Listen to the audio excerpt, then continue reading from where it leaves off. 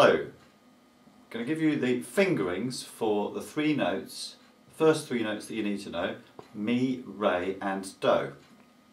First of all, this is how you need to hold your clarinet at the back. Just turn around so you can see. Just need to balance it on like that. Okay, and your thumb of your left hand here needs to be over there. Alright, so the first note is the note mi. Okay, it's these, just that top finger there. Okay, I'll blow you a note so you can hear what it sounds like.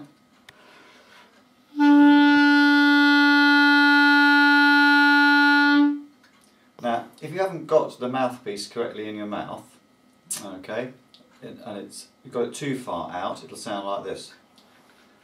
You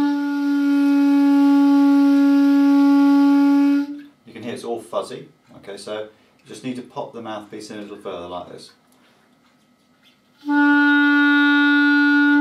Now if you put it in too far, like this, you'll get a squeak. So just pull it out a wee bit like this.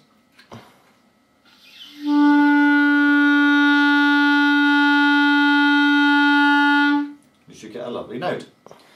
The next note that you need to know is just adding this finger here. This is re. Okay, here we go for re.